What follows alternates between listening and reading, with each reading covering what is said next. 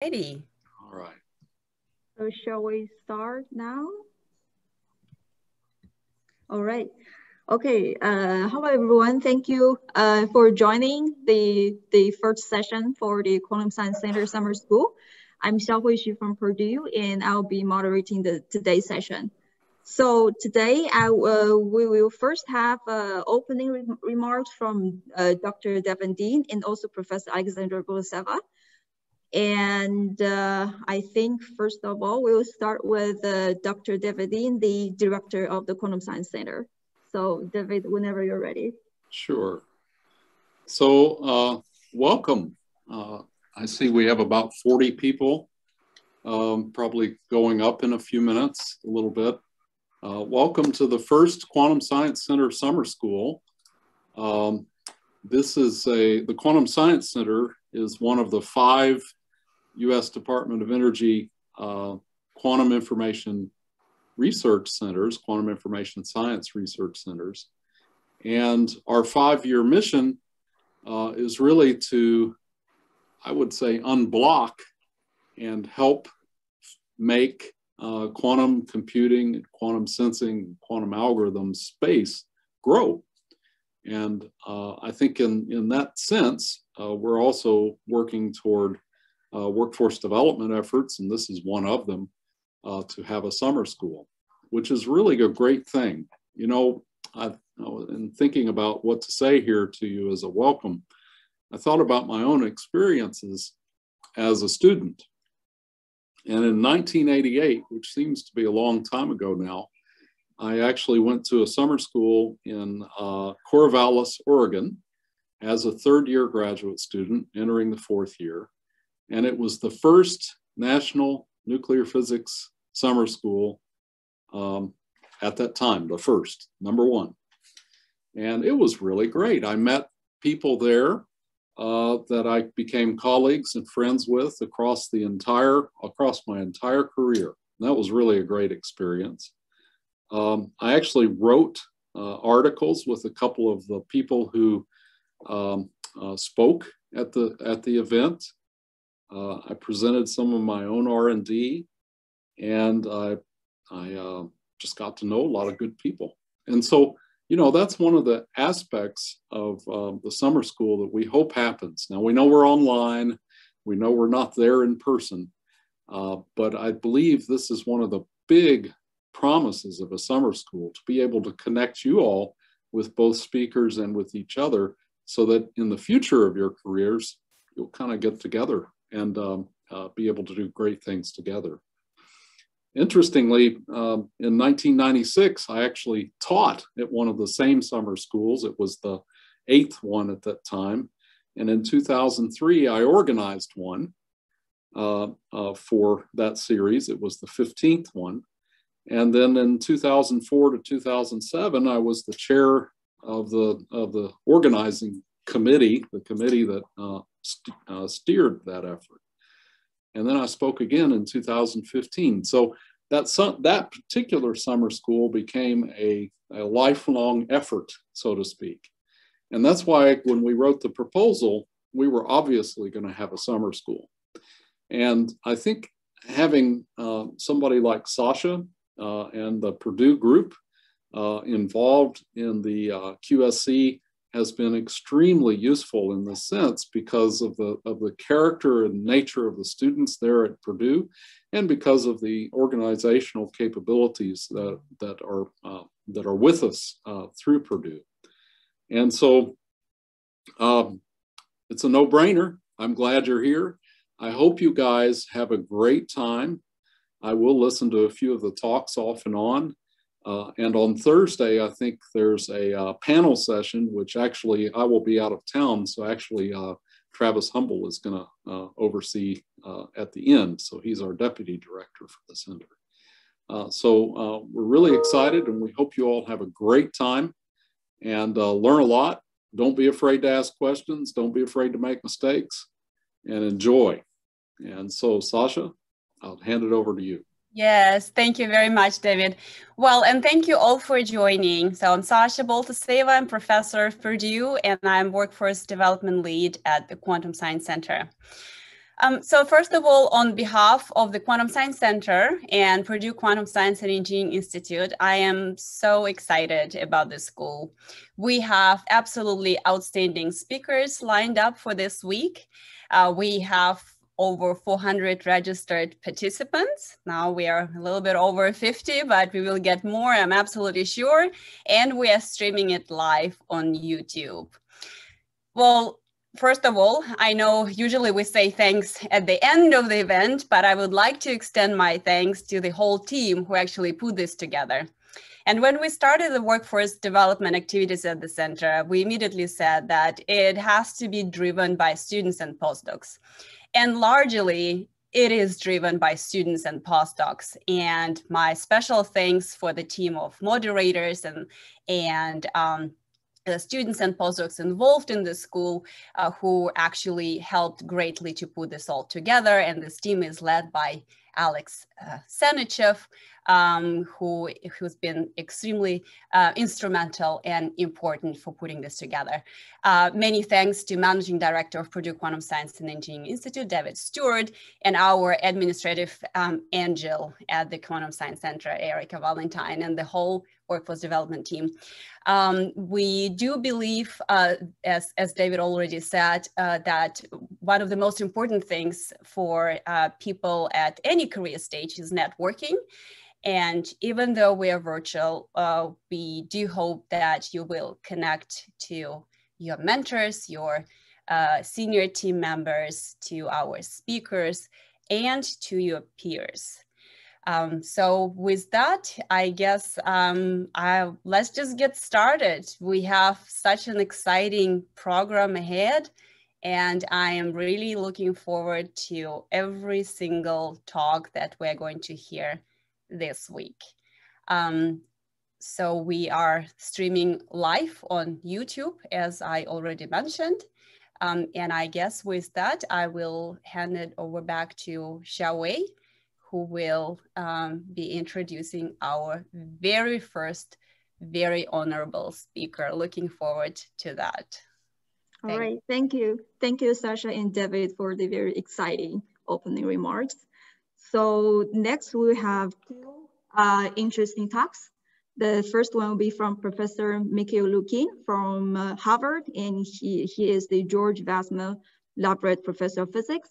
And the title is The New Frontier of Quantum Science and Engineering. So if you have any questions, I would recommend you to either type in the Q&A channel or in the chat channel, and we'll try to address them at the end of the talk.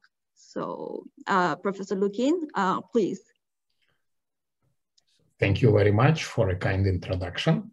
And I feel really honored to give the very first talk at this, very special summer school, which I hope will become a tradition for many years to come. So let me just start kind of at a high level, so I guess, what we do in our world is we are trying to develop this new field of quantum science and engineering, which we view as a quest for controlling quantum world. So in this quest, what we are trying to do is we're trying to isolate and control simple quantum objects and build more and more complex systems from them. And with that, we hope to really explore new frontiers of science with this kind of engineered many-body quantum systems, like create and probe new states of matter, but also explore new applications. And applications are quantum processing, communications, and metrology. And this field, despite all of this excitement, despite all of these new centers which appear, quantum centers which appear nearly daily, faces two big challenges. One is the challenge of building large-scale quantum systems. Right now, we do not know if and how we can build, for example, truly large-scale quantum computers. And then another challenge is that even if you build one of these computers these days, you wouldn't actually know exactly what to use it for. And this is what I call quantum application challenge. How can we apply these machines to achieve useful quantum advantage? So in this field, we are kind of often talk about quantum rivalries. So it could be rivalries between different physical platforms, between different countries, or between different quantum centers. But the actual rivalry here is really between two contradictory forces of nature. One of the force is a controllability to really, kind of make use of the quantum phenomena for interesting applications. We really need to control qubits, at an unprecedented level, unprecedented level, one by one. But another one is scalability, right? We will need to have large number of those. And these two forces of nature are, often do not like to coexist together. So basically, this is not only true in quantum world, it's also true in classical world, even in the social interactions. If you have a large group of very smart people, it becomes very difficult to control. But in the domain of quantum physics, this is definitely an outstanding challenge. And basically, where the field is, we would like to kind of build big enough, programmable enough, and coherent enough systems such that we can really control, gain access and control systems of more than 100 quantum bits. And with this, we hope to gain some knowledge to build even bigger and better quantum machines, and also start addressing this algorithm and application challenge. And what I hope to convince you by the end of my talk, we're already entering this very interesting kind of domain, or the world, if you want, where actually no one has ever been. So it's kind of like a part of the, we can create states no one has ever created. And so this, in doing that, we really have an opportunity to start kind of discovering new things. And so for this reason, I like to call this, what's happening now is the age of quantum discovery. So in thinking about what to do, I was actually somehow, was wondering what can I do, what kind of talk can I give, which would somehow try to cover the broad range of scientific activities that you guys are planning to undertake in your center, ranging from optics all the way to topological qubits, and also give it in a way which is a little bit kind of tutorial. So I decided to focus, basically on, one set of projects in our lab, and this is a project involving building scalable quantum systems using Rydberg atom arrays. So I'll tell you how we can use basically laser beams, steerable laser beam, to build, systems, atom by atom, and systems which are as large as 300 qubits, and how to control such systems. And I will also then tell you about some ongoing work in our labs to use the systems as programmable quantum simulators. So in particular, I will tell you a little bit how we can explore phases and phase transitions in two-dimensional spin models.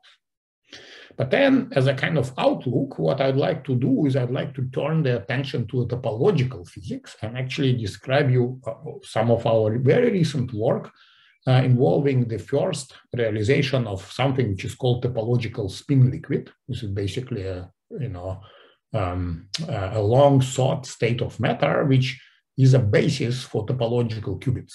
And I will tell you a little bit about our work building a baby kind of qubit, and I'll come back then with the ideas of toward scaling up and show again how kind of modern optical techniques can really allow us to push forward this system. So during my talk, please feel free to ask any questions, and I will actually moreover make two stops in the middle of the talk to kind of enable the discussion.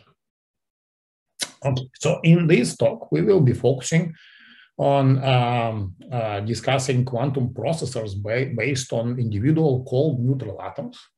And those systems have some obvious advantages. For example, they feature excellent coherence properties. For example, modern optical clocks are based on neutral atoms. And it's also very easy to create large number of neutral atoms. So for example, in each of our room, there are a lot of atoms and molecules flying around. So in principle, if you could somehow track every one of them and control every one of them, you would have a big quantum computer at your disposal. But there are also some challenges in doing that. And there are two maybe key challenges in this field. One is that atoms in a gas phase typically interact very weakly with each other. And moreover, atoms neutral atoms in particular are very hard to control individually, at least in large numbers. So that's kind of, this idea that you can somehow trace as atoms as they fly around, it makes it almost impossible to think about any kind of, realistic application of this approach. So motivated by this consideration, a few years ago, we started to think about new approach to building quantum systems. And in particular, what we wanted to do is we wanted to address this individual control challenge. And our approach is based on the optical techniques, in particular on something which is called optical tweezers. So basically, what's optical tweezer? So if you take a beam of light and focus it very sharply, then what will happen is that this beam will actually start attracting, any objects with which have some finite polarizability. So basically, and these particles will typically be attracted to the point of highest intensity, which is basically the focal point. And, since individual atoms have some finite polarizability, you can use this approach to basically trap individual atoms. And that's the basis for something which is called optical tweezer, the technique which exists now for, several decades. And so what we do in our approach is we start with the gas of the atoms, which is slowed by conventional laser cooling technique. And then what we do is it happens in a vacuum chamber. And then basically in this vacuum chamber, we shine typically not just one focused beam of light, we shine hundreds of these beams. And each of these beams, we focus so tightly that it basically can accommodate at most one atom. So basically, it turns out that if more than one atom is captured, then these two atoms just cannot fit into such a tightly focused tweezer, and they just get ejected. And so in practice, and what happens is that, on each approach, we try to load these optical tweezers, and we end up with a set of traps, some of which are filled by one atom and some are empty. So the system like that has some entropy, and we get rid of this entropy by simply taking a picture of this loaded atoms, figure out which traps are full and which are empty, and then basically eliminate the empty trap and then kind of rearrange the rest of the atoms in a kind of desired geometry. So with that, we end up with the system of individual atoms prepared in well-defined internal states, which are typically separated by few micrometers. And such system is completely classical. These atoms do not interact with each other. The interaction is negligible. So to induce the interaction, what we do is we excite these atoms into the states with high principal quantum number. So these are the so-called Rydberg states. And in this kind of Rydberg states, the atomic size grows dramatically, and then the atoms really start, feeling each other as present. And that way, we can enable, highly programmable, coherent quantum mechanical interactions between atoms. And this is the basis for our joint project together with my colleagues Markus Greiner and Vladan Vuletic. So as I already mentioned, so Rydberg atoms, play a central role in this. So this is just kind of a reminder from the Quantum Mechanics 101. So basically, if you take hydrogen atom and put them, or hydrogen-like atom, and put it in a state with large n, what happens is that its size grows quadratically with n, and for n equals 100, it's actually, becomes a fraction of the micrometer, and so at the same time, with this large object, you also have some very high polarizability. So it means that if you apply electric field, the object becomes very easily polarized. And as a consequence, then there is also very strong interaction between these two Rydberg atoms. So basically the interaction scales as 11th power of principal quantum number. And for n equals 100, the interaction, the van der Waals interaction, is 14 orders of magnitude stronger than between the ground state atoms. So this 14 orders of magnitude is a large number, and we can make a very good use of this kind of interaction. So one way how we can use this interaction is in a phenomenon which is called Rydberg blockade. So what is that? So it is, it can be understood the following. So suppose you have now two atoms which are far away from each other, which you are trying to excite with laser beams into the Rydberg states in a coherent way. So under these conditions, what will happen is that the atoms will undergo independent Rabi oscillations, and they will just not feel each other's presence. However, if you start now bringing these atoms closer and closer together, at some point, these interactions between Rydberg atoms will become substantial and actually will take over to the point where if you are still trying to excite atoms resonantly, you will be able to excite one atom or another, but never both. And so, under these conditions, you're entering the regime of the so-called Rydberg blockade, where simultaneous excitation is blocked. So it's blocked at distances smaller than what's called blockade radius. And this, it turns out to be a very effective way to kind of entangle atoms, manipulate their quantum state, because under this blockade, this entanglement mechanism is insensitive to things like motion and position of the atoms. So in short, what we will be doing in our experiments, we will be starting with some disordered arrays and then sorting atoms in a way, that we wish. So creating some regular arrays of the atoms and subjecting them to sequences of laser pulses, and then eventually reading out their, state in a projective measurement just by kind of looking at a state-dependent fluorescence. So, so that's kind of a high-level approach. So, kind of in practice now, and it's kind of very generic, right? So, but in practice, what we can do, we could choose a type of atom that we want to work with, and often these experiments utilize the so-called alkali hydrogen-like atom. So, for example, I will be showing the results from the experiments involving rubidium atoms. But there is also some effort now to, for example, create atom arrays using alkaline earth atoms like strontium with terbium. Then you also, have a lot of possibilities how to encode a qubit in each of the atoms. And so in particular, what I will mostly focus on today is the approach involving what we call ground Rydberg encoding. So basically, where you encode a qubit in the superposition of the ground state and a Rydberg state, where Rydberg state is a state with high n.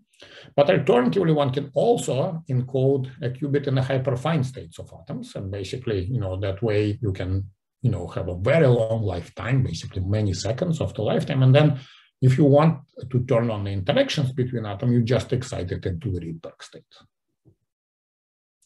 So these kind of methods can be applied to all sorts of, directions involving quantum computing, quantum simulation, quantum networking, quantum metrology.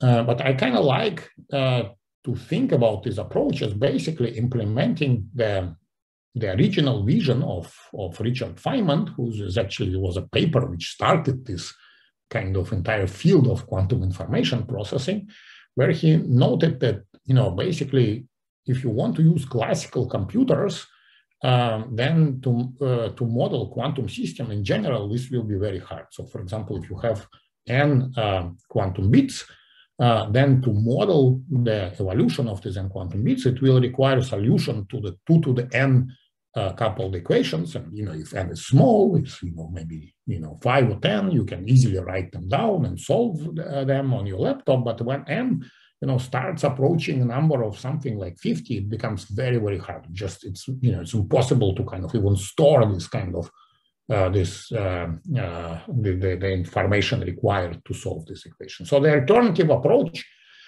is to basically implement a model of this interacting system, where you can basically build this system from well-controlled elements, and you have some standard set of qubits with programmable interactions. And this is exactly what this approach, which I am kind of describing, implements, right? So you basically can, build a system from individual atoms, position them, engineer interactions, adjust the interactions between them, and then with that, proceed with the time evolution. So what's kind of most natural kind of application of that? The application of that system would be quantum simulations. And if you, for example, start with the one-dimensional chain of the atoms and excite them into the Rydberg state, as shown here, such a system can be described by this fairly simple Hamiltonian, which actually is an Ising type, Hamiltonian. It's just written in a little bit, different way. So n now is here as a number of Rydberg atoms on each side, so it's 0, 1. And you can kind of understand, and so omega is a Rabi frequency of exciting laser, and delta is a laser detuning, and V is the interaction. And so you can understand the physics which this Hamiltonian described by looking at its ground state and its ground state phase diagram. And in particular, you can parameterize it by using two parameters. One is a normalized detuning. So it will act as a kind of chemical potential in this model. And another one is the interaction strength. And so basically, if the interactions are negligible, then the ground state, is totally determined by the sign of this detuning. If this detuning is negative, then all atoms should be in a ground state, right? Because basically you want to minimize this energy of this Hamiltonian, so n should be 0. But if the detuning is positive, then all atoms should be in the Rydberg state, in the excited state.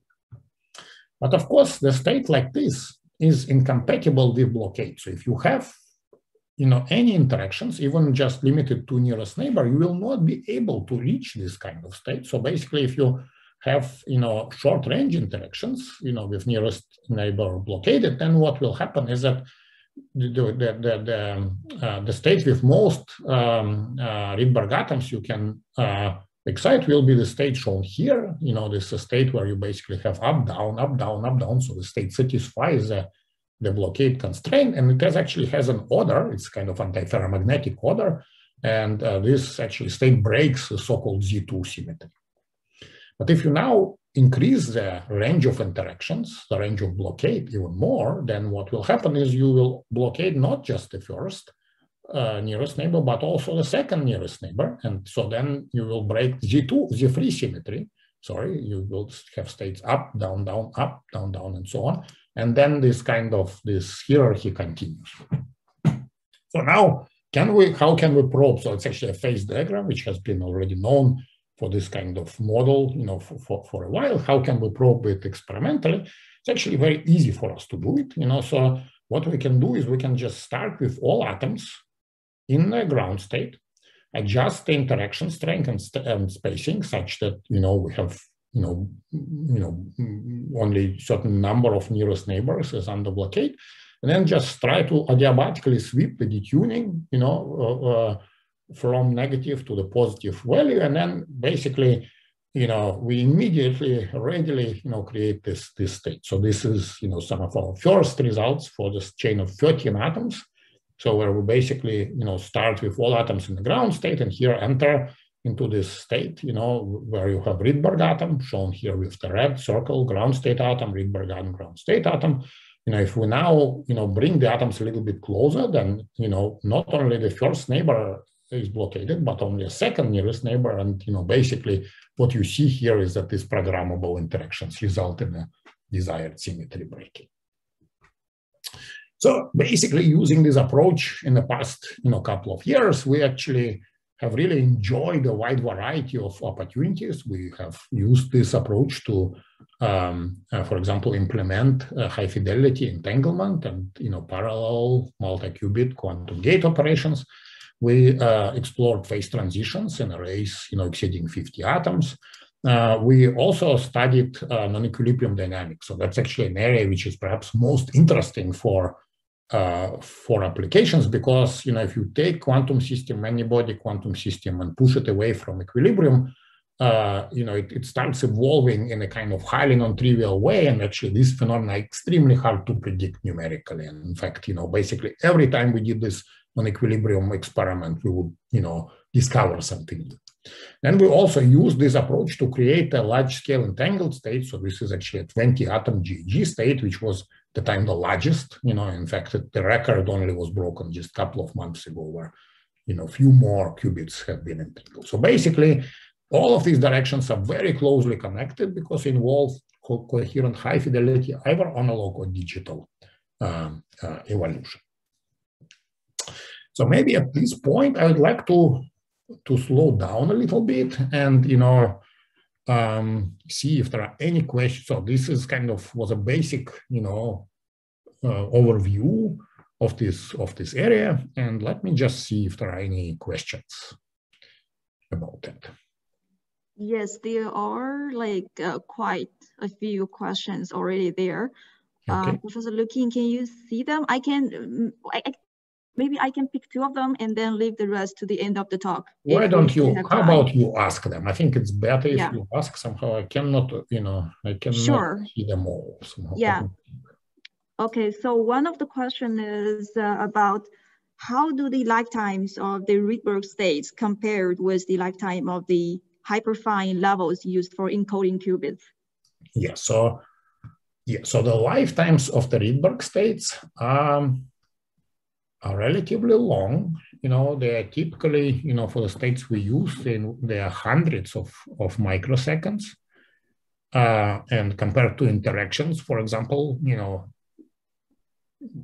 interaction strengths, they are relatively long.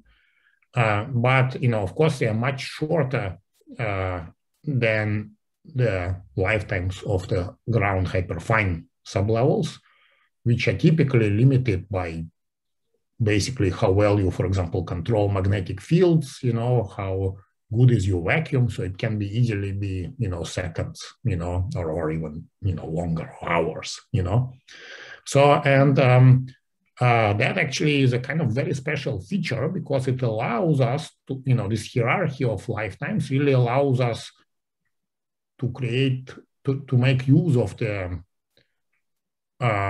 situations where you can have, for example, very long-lived memory for the qubits on one hand, and also, very strong interaction. So basically, the combination of very strong interaction and a relatively long lifetime, hundreds of microseconds in Rydberg states, allows us to perform high-fidelity operations. But at the same time, if you really want to kind of shelve the qubit and store it for some time, then you can use the hyperfine states. And we are starting to use these kind of features, right, in the experiments. We'll maybe not talk about them, but, that's, yeah. Mm-hmm. I see, thanks. And maybe we have one more question for now. So how to excite atoms into the Rydberg states while keeping them trapped in the tweezer? Yeah, that's actually also an excellent question. So, and Rydberg atoms generally have very different polarizability from the ground state atoms. And in fact, depending on the color of light that you use to trap atoms, in some cases, and the Rydberg state, in some cases, those Rydberg states will be trapped. In some cases, they will not be trapped. in fact, they can be anti-trapped. So what that means is that in our but actually also if the Rydberg atoms are trapped, then often the trapping potential will be very different. And this actually is a challenge, because if you then create a superposition of ground and Rydberg atoms, this superposition will basically undergo kind of motional dephasing. So for these reasons, in most of our experiments, what we like to do is that before we create the arrays and we store our qubits, but during the time when we excite the atoms to the Rydberg state, we actually typically turn the traps off. And this, you would say, well, what happened with trapping? The atoms will fly away. But so typically this does not happen, because we turn the traps off and we do the Rydberg excitation within the time, which is much, much shorter compared to typical kind of motional timescales of atoms. And so, for these reasons, for example, we can basically turn the trap off, excite the atoms, do Rydberg manipulation, bring the atoms back, and then turn the traps on, and basically the probability of atom loss is very, very small under these conditions. I see. Thanks, Professor. I think we'll save the rest of the questions to the end of the talk. Okay. All right. Thank you. So we will then proceed, and what I will talk now about is the second generation of our experiments, which we implemented about a year ago. Actually, we implemented a major upgrade in which we can now control two-dimensional atom arrays. And the key part of this upgrade is this device called spatial light modulator, which is basically a computer-generated hologram. Kind of diffraction, the kind of the grating, basically, where you can imprint, for example, phase on a light beam, and as a result, basically by kind of reflecting the beam from this SLM, you can, depending on the pattern that you create, you can actually deflect the beam in a kind of different directions, and basically you can create now two-dimensional arrays of traps. And so basically when we image it in a vacuum chamber, we can easily create arrays of hundreds of thousands of traps, as shown here. Now the disadvantage of this spatial light modulator is actually is very slow to update. So for this reason, we have a second kind of channel, and we have a second set of laser beams which we use to sort the atoms. And this second channel has two devices which are called acousto-optic deflectors, where you basically, by putting in RF tones, you can actually steer these beams and kind of, in this way, you can move the atoms, between different, traps, and basically in this way you can actually sort the atoms, and everything is now, of course, computer controlled. So one other thing which happened is that basically just at the time when we completed our, upgrade, that was kind of the middle of the March. That's, when the COVID shutdown has started, and actually, fortunately, we had about a week of warning, and during that week, we actually were able to convert this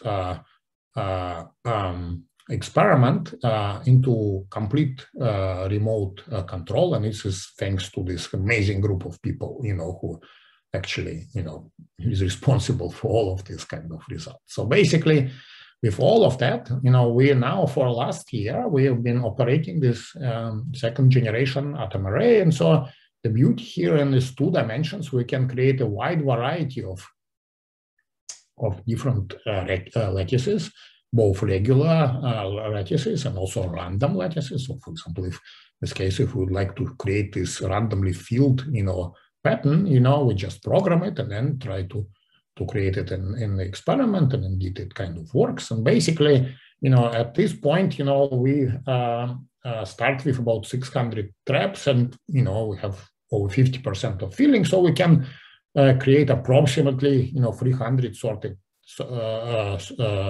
atoms with kind of a reasonable probability.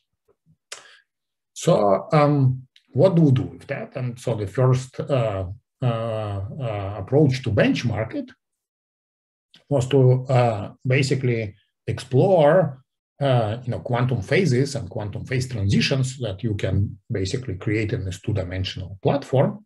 And again, so this is this Hamiltonian, which I already have discussed. So if we, for example, start in a square lattice, then the simplest phase which we will create will be a two-dimensional anti-ferromagnetic phase. So this will happen if you have only short-range interaction. So basically, this is a phase which you will create. So we call it a checkerboard phase because it's basically around a Rydberg atoms, kind of a different color, if you want. But of course, again, we can start playing with interaction range, and then it turns out that under these conditions you can create a wide variety of all different type of phases, and there is actually quite complex phase diagram, which again you can very easily explore by just, for example, changing the interaction strength and changing the distance between the atoms. So all of these phase diagrams can now be accessed. In fact, we already kind of explored and realized and explored most of these phases. But prior to this work, even this very basic transition from the what's called disordered, from a trivial phase into the checkerboard phase, and this is a two-dimensional 2D Ising quantum phase transition, it turned out has never been observed previously. Okay, so how can we study it? So we can study it by by preparing a square array of individual atoms. So that's a picture of individual atoms. And then again, in a spirit similar to what I just described, so we can just start changing the detuning slowly from negative to positive value. And then eventually we should enter the ordered phase. And then we can take the picture of atoms, and indeed, in some cases, we see this perfect anti-ferromagnetic pattern, across the entire array. So, okay, admittedly, this is not always the case that you have a perfectly ordered pattern. So, how can we quantify it? There are a few ways. So, one of them, we can look at the correlation function. So this is this kind of up-down correlation, across and then actually it turns out these correlations, spread across the entire array. We can also look at distribution of microscopic states. So it turns out that actually, most of the states that you create, and there are many of them now, there is basically 2 to the power of number of atoms in total states. Many of them, occur only once. And some occur, twice and 3 times, but actually it turns out that the most probable state is actually, or 2 states are the state of the type shown here, where we have perfect anti-ferromagnetic ordering, and also another complementary state, which is basically, where the order is just shifted by kind of one unit. So, and, by doing these kind of experiments, we can also, for example, quantify, benchmark how well our system works. So this is the probability to find a perfectly ordered ground state pattern. So it's actually decreases exponentially. But, it kind of from here, we can, for example, estimate the error. And it actually turns out that during entire procedure, including preparation, evolution, and readout, the error per atom is about 3%. But how can we actually, study if, so far this is basically all of these images are classical. How, what are the quantum aspects of this? Is there some quantumness in the system? And actually to do it, we really focused on this Ising quantum phase transition. And it's known from the theory of quantum phase transitions is that basically they can be all placed in different universality class where they are characterized by something which is called critical exponents. And we can study these critical exponents by basically, going across the phase transition with different rate, with different speed. So in fact, if we go quickly, then what happens is that the system does not have enough time to build a correlation. So we build a short-range correlation. But if we go slowly, then that's where the correlations spread across the entire system. And actually, we can plot, for example, a correlation length. And indeed, you see that if you go slowly, you build correlation. But if you go quickly, the correlations build much more slowly. So basically, the way how to measure this critical exponent is use this idea of universality. So what you should do, you should basically rescale all of this, curve with the speed with which you are going. And then it turns out from this rescaling, you can actually extract these critical exponents. And indeed, what we find is that if we do this rescaling, these curves collapse on the top of each other, and then by optimizing this collapse, we actually can, extract the critical exponent, which is actually consistent with the Ising quantum phase transition in 2+1 dimensions, and is actually distinct from, for example, classical transitions or from quantum transition in different dimensionality. So this is something that we can really use as a benchmark for quantum many-body dynamics. So with tools like that, over last year, we have actually enjoyed, a wide variety of, of cool experiments. So we explored this two-dimensional phase diagrams. We studied quantum dynamics, and kind of more recently, we were looking into these topological phases and starting to think about this combinatorial optimization and also push the system towards a universal programmability. But before I go into some of these advanced topics, so perhaps I can slow down here and again ask if there are any questions. Yeah, there's one more related question for this section. So the question is about how much time does it take to set up this 2D array of atoms, and like a brief introduction about the steps involved will be also helpful. So basically, yeah, so these steps I in principle have explained. So what you need to do, you need to first load the atoms in the straps produced by a special light modulator. Then you need to take an image to figure out which straps are full and which are empty. And then, you turn on this second set of tweezer beams, using these acousto-optic deflectors to move them to sort these atoms. Then we typically take another image to see how well our rearrangement, works. So, and then afterwards, we basically start the experiment. So the experiment itself, this Rydberg excitation and evolution is typically quite, is rather quick. It takes, maybe, typically a few microseconds at most, because the interactions are very strong. But this kind of this preparation and readout procedure, it is what it takes time. So basically, overall, this kind of rearrangement and taking the images and loading and so on, it takes in total, typically, close to maybe 100 milliseconds. So basically, we have, as a result, we have a repetition rate of few shots per second. So this is certainly not optimized. It can be kind of much faster, but only a small fraction of that is actual coherent manipulation. Most of the time is in preparing and actually reading out the result. I see. Thanks. Yeah, that's the only question I see right now. Okay. All right. So then I will try to move maybe in somewhat more advanced topic. So, okay, so that's, there are many applications of this approach from many-body physics to computing and metrology.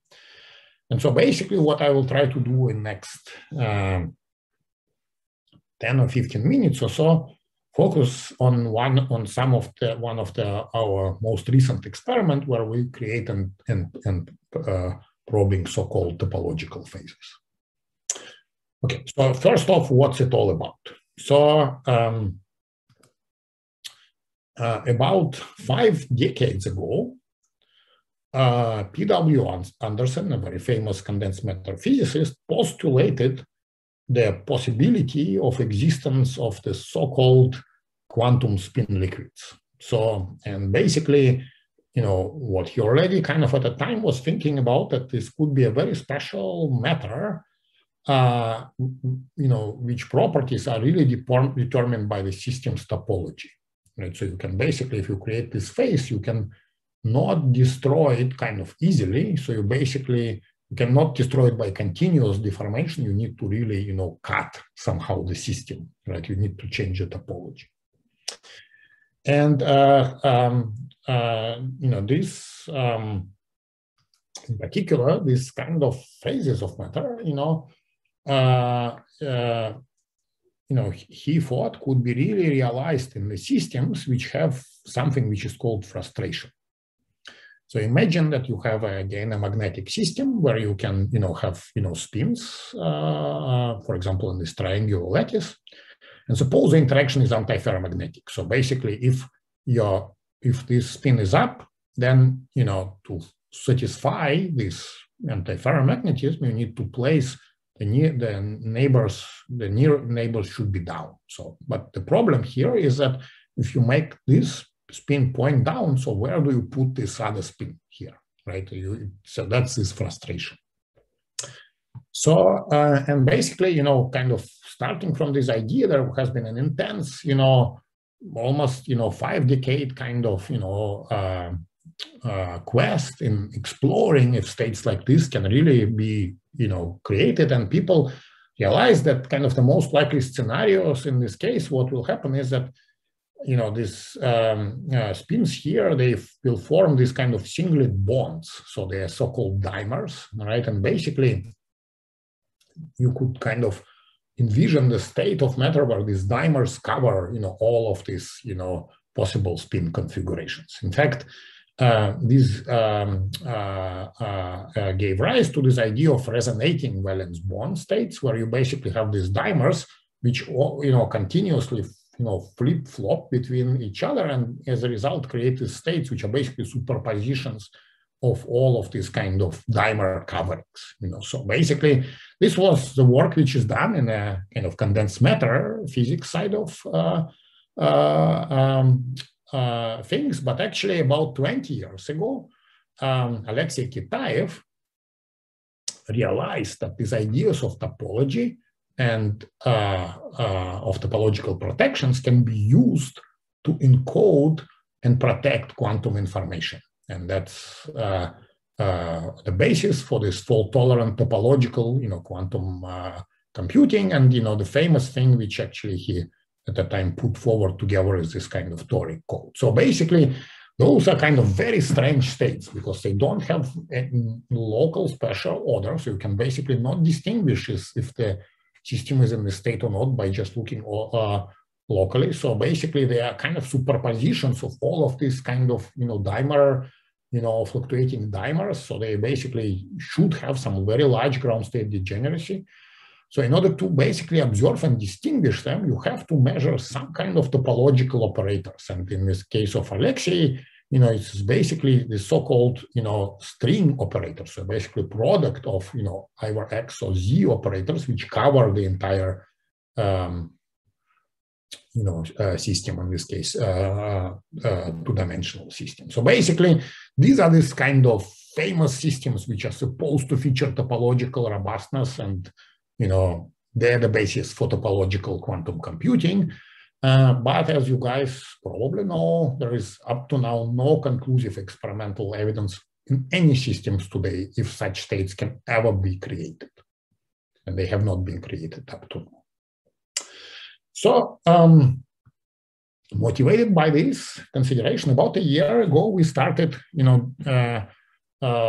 discussing with our condensed matter colleagues, Subir Sajdiv and Ashwin Vishwana, who thought about this topological matter for a long time, in case of Subir for almost 40 years, if we could actually create such states in our Rydberg system. And in fact, they came up with two ideas to realize some such states, which actually by now we have both implemented. So I'll focus here on this idea from Ashwin Vishwana and his postdoc Ruben, where basically the atoms should be placed on links of the so-called Kagame lattice, or it's also, this arrangement alternatively is called the Ruby lattice.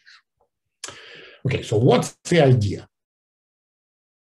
Oops, sorry, this was not planned. Hold on.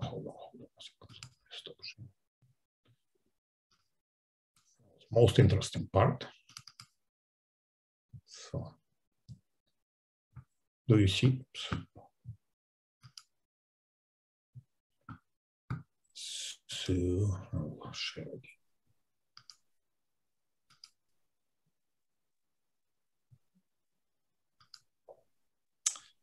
Okay, so what's the idea? The idea is basically the following. So let us, place the atoms on the links of this Ruby lattice, and let us also adjust the blockade radius such that for every excited atom, every atom in Rydberg state, its 6 nearest neighbors are blockaded. So in this case, you will have at most 1/4 atoms excited in a Rydberg state. And you can formally map this kind of model with maximal filling into this dimer model, where basically every Rydberg atom corresponds to the dimer living on a link of this Kagame lattice. And this Rydberg blockade constraint ensures that no 2 dimers touch a single vortex. So basically, they create this so-called dimer covering. So what's a spin liquid state in this case? Well, it should be a superposition of, there should be a macroscopic number of these dimer coverings, and basically spin liquid should be a superposition of all of these possible dimer coverings. So, so how can one see this? Well, okay, so we can start and do the experiment. So these are the atoms, which are a picture of the atoms which are placed on this Kagame lattice. And when we basically adjust Rydberg blockade appropriately, we, do the adiabatic evolution and then create a state like this, right? And the state, it's roughly consistent with all, dimer, kind of perfect dimer covering. It's not perfect. There are some, sometimes there are some errors. But most importantly is, if you have pictures like this, how do you actually realize, can you think, how can you probe if you're in a topological phase or not? So that's a big question. Okay, so let's kind of look at this state a little bit more carefully. So that's a pulse sequence, which we kind of use. And basically we can look, for example, at average number occupation. And indeed, we see that there is this kind of, almost like a plateau around 1/4 filling. But again, there is nothing, super special which happens here. So yeah, it's true that there is kind of the curve plateaus, but, you can really not, say anything conclusively about, what emerges here. So instead, what we need to do, we need to go back to this kind of idea of toric code and think about how to measure these string operators, these string observables. But at least one type of string is actually relatively easy to understand. So let's consider the one component of the state, and that's a state which corresponds to a dimer covering.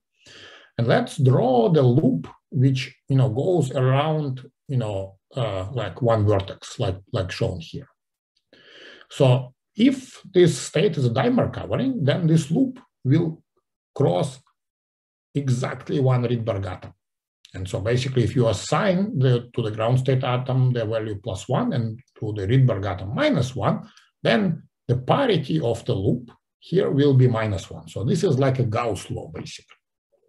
And actually, if you go now, if you take a bigger loop, then the expectation value of the Z operator will be -1 to the power of enclosed number of vertices.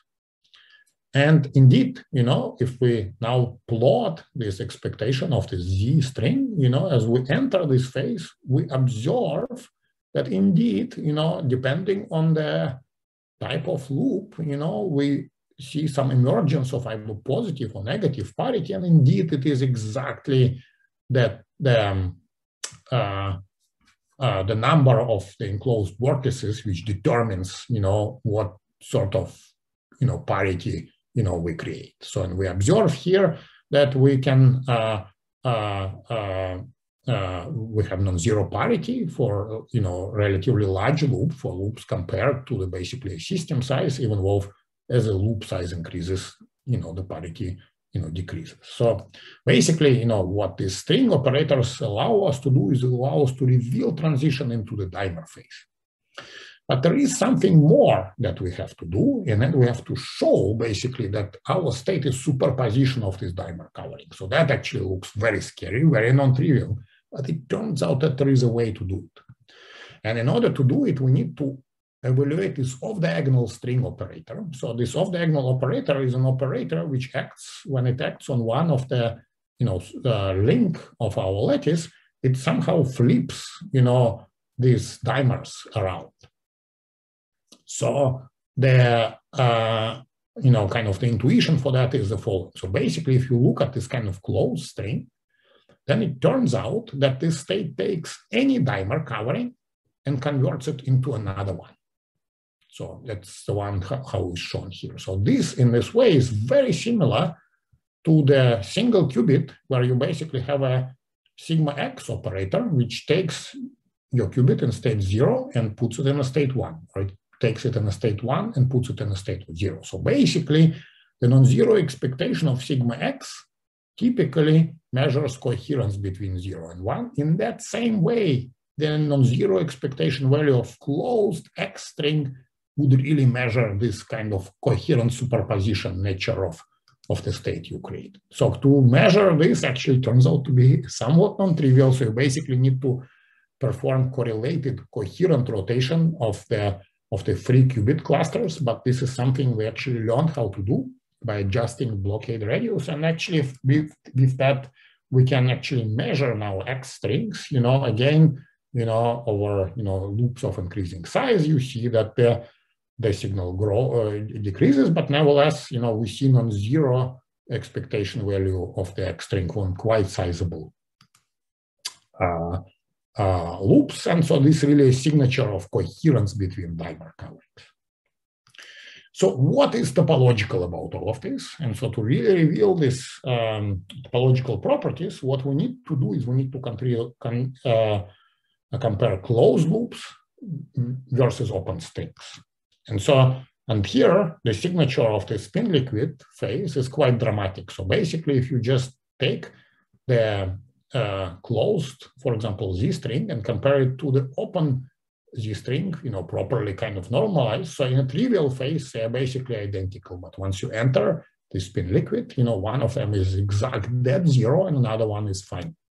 Same thing with the X, it's non-zero here at the transition point, both of them, but, close to this spin liquid, open strings go to 0, closed strings stay finite. And one can actually use it to basically define an order parameter. It's actually the parameter could be open strings normalized by a square root of closed strings, and they can, distinguish trivial phases, quantum spin liquid, and other phases. And actually, from here, you can really identify the domain, where we can clearly see the onset of this quantum spin liquid phase.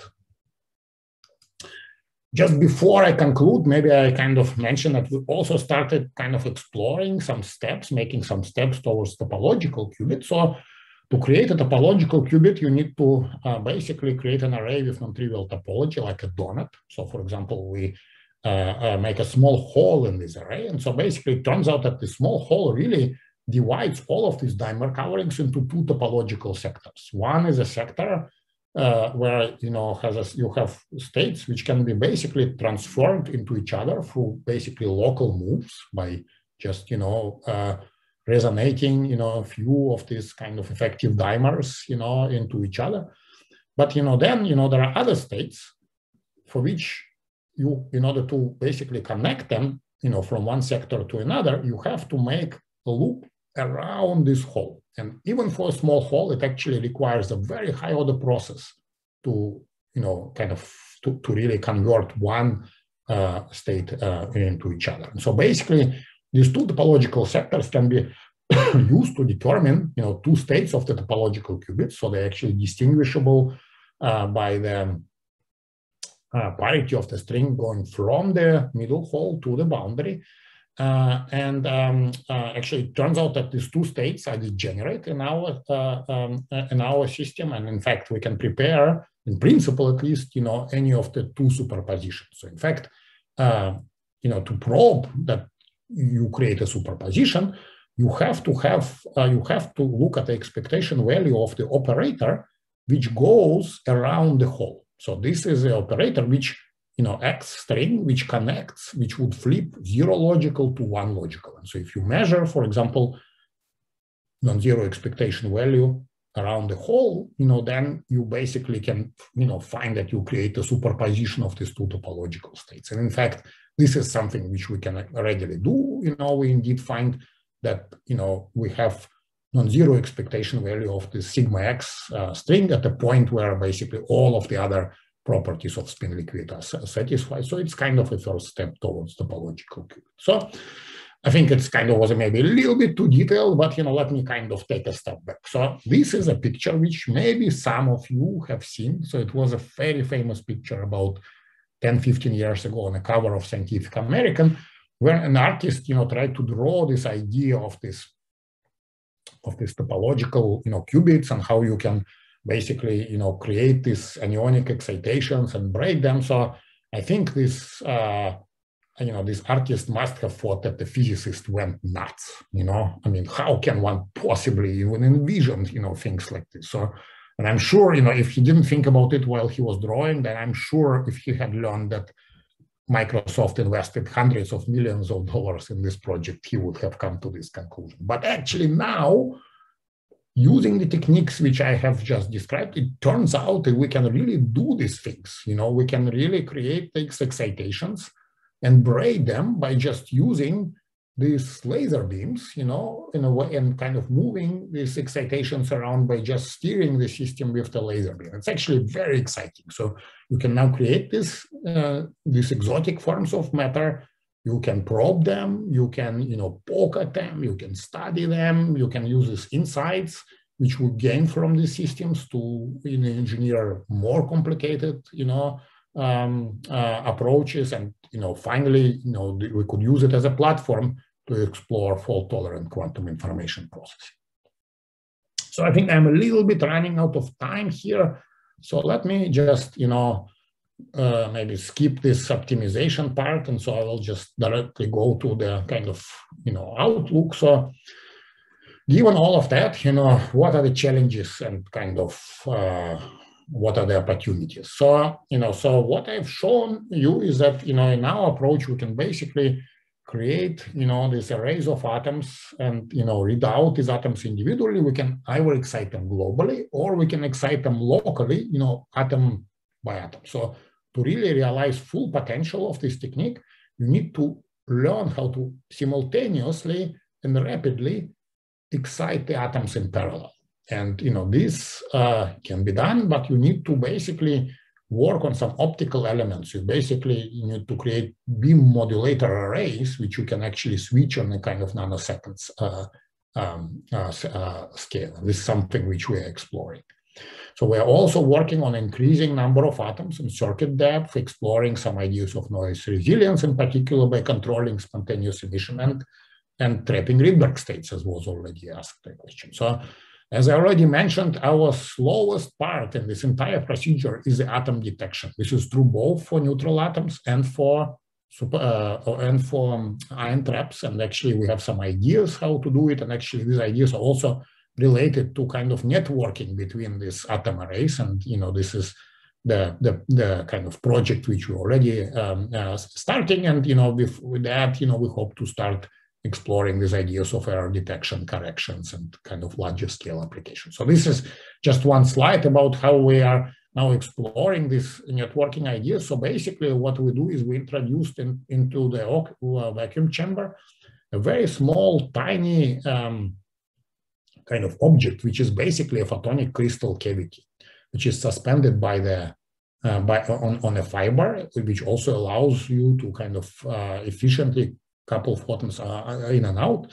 And then what we learned to do recently is we learned to basically, plug the atoms one by one and kind of move them into this near field of this photonic crystal cavity, and we can do it in a way which preserves atomic coherence and preserves entanglement. And I think this is actually a very exciting opportunity, which for both, very fast readout, but also for scaling up, creating larger and larger atom arrays. Okay, so I think that's kind of, where this, work is going. So I hope, I gave you a little bit of a sense where this field is and, brought you to, a little bit of a frontier area of this work. And then I would like to thank, all people whose blood and sweat resulted all this work. And also, thank you for your attention. Thank you very much, Professor Lukin, for the very, very nice talk. And I think we have time for only one more question now. Yeah. Yes, the question is, does the quantum spin liquid include long-range dimers, for instance, dimer with next nearest neighbor size? If yes, how can we realize it with Rydberg physics? So in our case, we only, effectively prepare short-range dimers. Right, because dimer is basically is represented by one Rydberg atom. And of course, we can have long-range correlations between the dimers, and this is exactly what we measure using the string operators, which I described. It is possible to have different approaches, different representations of dimers, and potentially you can have also dimers on a long range, between long range,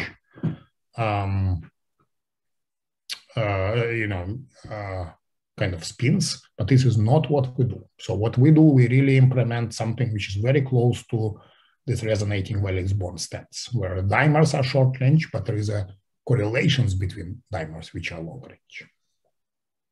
Okay, all right, thank you. And Professor Lukin, if you're staying around for a while, would you mind looking through the questions from the Q&A channel? We have more questions there, so if you could answer some of them, that would be great. That would be amazing. Actually, if somehow someone could maybe save them and email me, maybe that would be the best, actually. Yeah, sure, I can do that. That would be fantastic. Copy all the questions. Yes. Okay. Thank you so much, and it's great to see you. Thank you again, Professor. Yeah.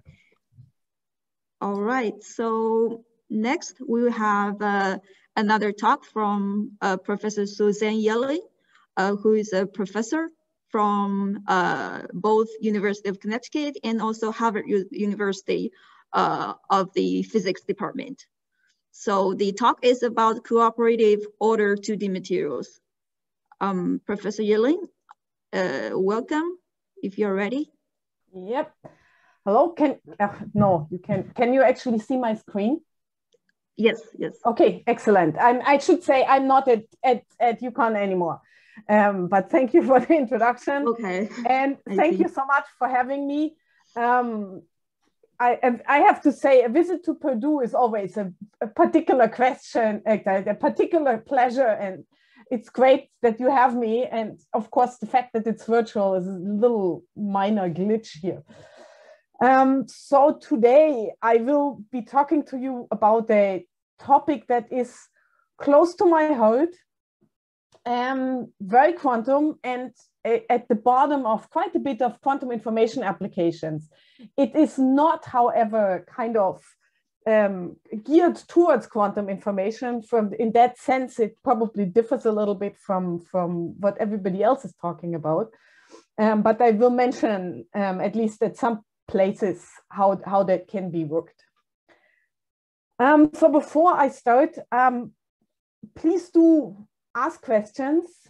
My talk is modular, so I can just cut out modules and can answer questions as long as this is wanted or needed. I will try to keep an eye on the participants, but it's a little bit much to handle. So if anybody has a question, perhaps you can just yell it in, that would make it easier. Okay, so let me first start with telling you a couple of the goals that we have with this kind of work. So at the end, I will be talking about 2D arrays, something like what you see on the screen right now. These goals could be any quantum radiators, but for simplicity, just imagine they are two-level atoms, and I will also be talking about atoms, and I will show you later how one can potentially use other materials, but for simplicity, just two-level atoms. Then the question is, how can one use an array like that to reflect light in a quantum manner and with very high efficiency? Then the second module I will show you is how can we use this for spatial light modulation to, for example, write something interesting. Then I will go into the age-old question, how can we make the effectiveness of the interaction of a single photon with a single atom or a single radiator better? And here I just want to remind you of the size of an atom, which I will do when I get to this. And the question is, how can we use the array to make the effective size a lot bigger, and use this potentially, for example, for quantum gates. And then perhaps even kind of build an on-array quantum network. The next application will be, how can we do photonic edge states? And that goes a little bit into the topology questions that Misha has just talked about. And finally, I would like to briefly tell you how we can create a quantum mirror, such that both the original and the reflected image are entangled. Well, first superposition and then entangled, and how that potentially also can be used for quantum information science. So let me get started. So the first part of the lecture kind of roughly consists of two parts. The first is an explanation of the particular type of non-equilibrium interacting systems that is at the bottom of everything I'm going to talk about. And I will talk a little bit about the physics really on the microscopic levels, because in the applications, I will not be talking about that anymore. And the second part, which is probably the longer part, I will just show you the number of applications that I've just mentioned. So let's start with the questions, why cooperative effects, and why do we even bother? Okay, so the why do we even bother comes actually perhaps a little bit more only at the application side. So first I will explain what they actually are. So this cooperative effects is a little bit of a fancy name for what Robert Dicke started like over 60 years ago, who discovered what is mainly called nowadays superradiance. And here is a quote from his paper, 1954 paper. Let me see whether I can actually kind of get the laser pointer. No, I cannot. Can you? So what he does, he says, for want of a better term, a gas which is radiating strongly because of coherence will be called superradiance. And he did that apparently with a little bit embarrassment, but the name has stuck. And please do note that coherence is really the important word here. Below here is a copy of the paper that he did. So this is basically what we will build this on. But for that, I would like to take a huge step back. Namely, briefly, what do I mean when I talk about an atom? So the atom, as you all know, has different orbits, or the electrons have different orbits with different energies, and these different energies, or these orbits or states, we call levels. And these levels, they have also sub-levels, like, for example, hyperfine, Zeeman states, etc. And what we do in what follows is that we pick and choose just the ones that we need of those. Most of the time that will be 2. Like for example, let's say here this one and the sub-level of this one. Sometimes it will be 3, and I will mention that when we need 3. But if I talk about atoms, I really talk about these kind of picked and chosen sub-level combinations. The next question is, because that is again at the total center, is how does it couple to light? So here we have the 2 levels with an energy of the upper level, energy of the lower level, and we have a photon which has the energy h nu. And what we want is that the photon or the light field has the same energy as the difference between these 2 atomic states. And if that is the case, then we can start with the atom in the lower state and a photon, which then gets absorbed in order to lift the atom into the excited state, which we generally call excitation. And of course, then ideally this goes back and forth, right? And with that, I will start with the cooperative effects. Please, again, interrupt me if there are questions. I think so far this is still kind of probably a review for most of listeners. So let's start with a single atom. A single atom in the excited state is subject to spontaneous decay. So spontaneous decay means the atom goes into the lower state and emits a photon.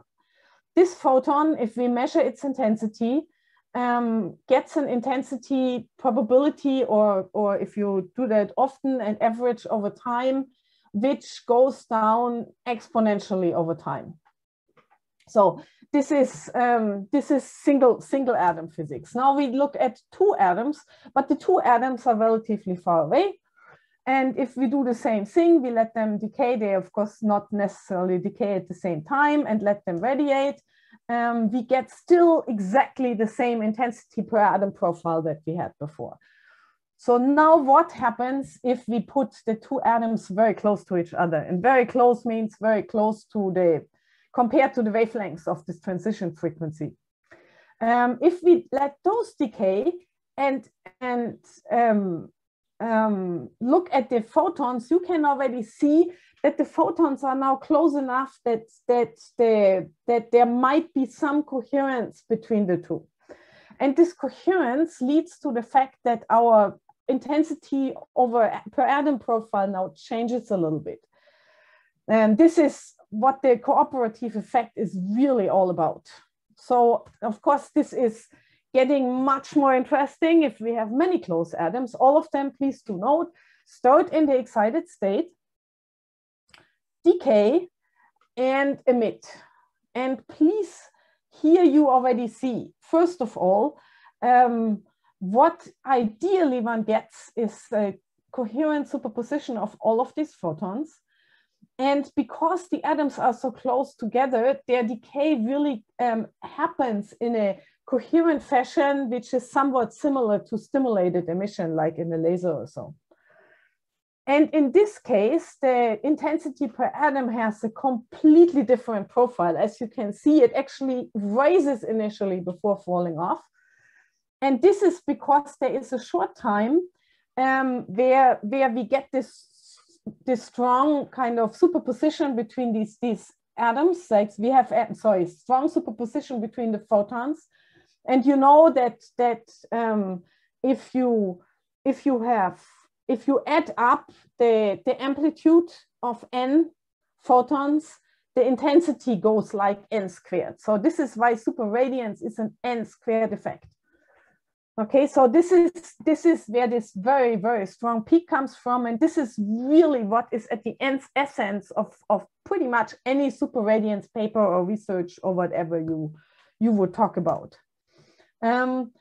Mostly people also speak at the same time, not only about the photons, also about the atoms, and call this a build-up of collective dipoles. This is this kind of stimulated emission, like type. And please do note that this collective dipoles is put in quotes because it's a little bit of a misnomer, but I'm not going into detail of that for right now. All right. So there is thus two important aspects to cooperative effects. The one is the collective effects, where you just have many particles which are close enough together to act coherent. And that has basically two aspects to it. The one is that it's collective, many particles. One aspect that I have not mentioned is also that if you send a photon and want it to interact with atoms, obviously it has a much higher chance to interact at all if there's a lot of atoms than if there's only one.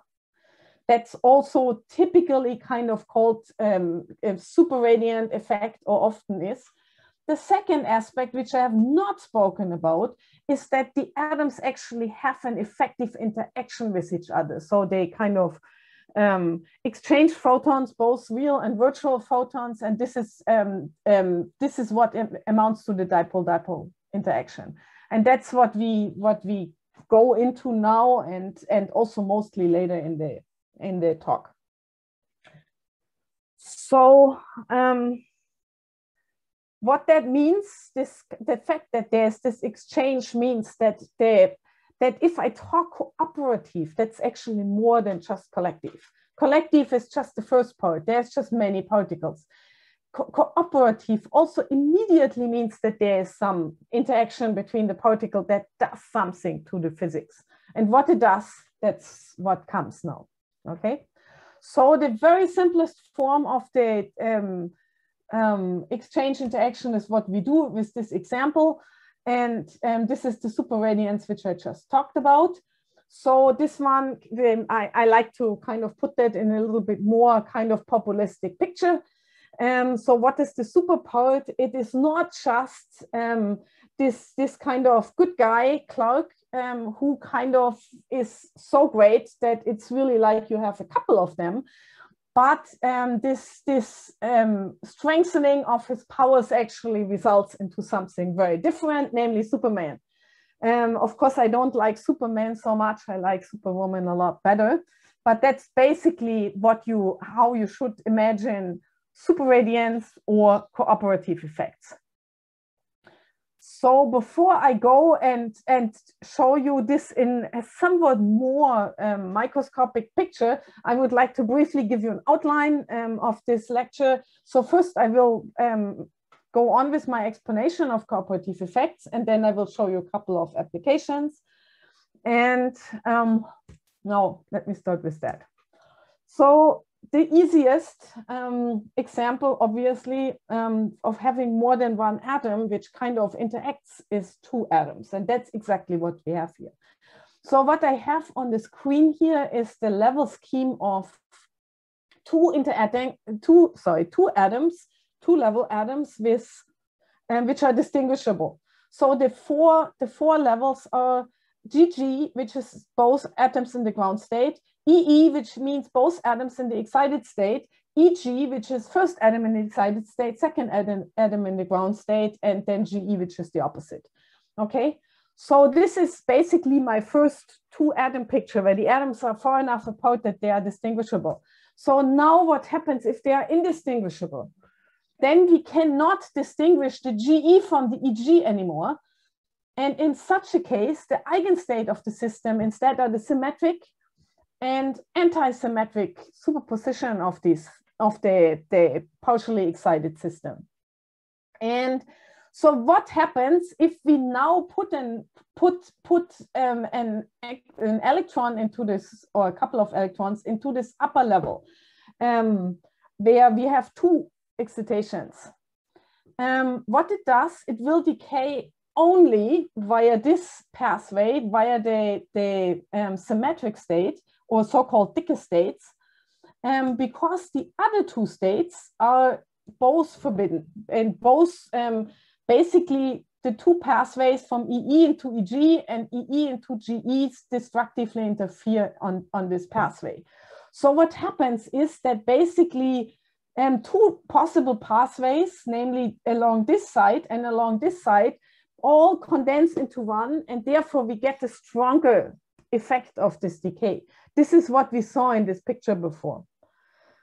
So as please to note before I go on, I have this orange names here. This is if you go into an angular momentum picture where you say J equals 1 and the triplet state, which is the decay case or triplet state, and J equals 0, M equals 0 for the singlet state, just for those people who want to see how to read these states.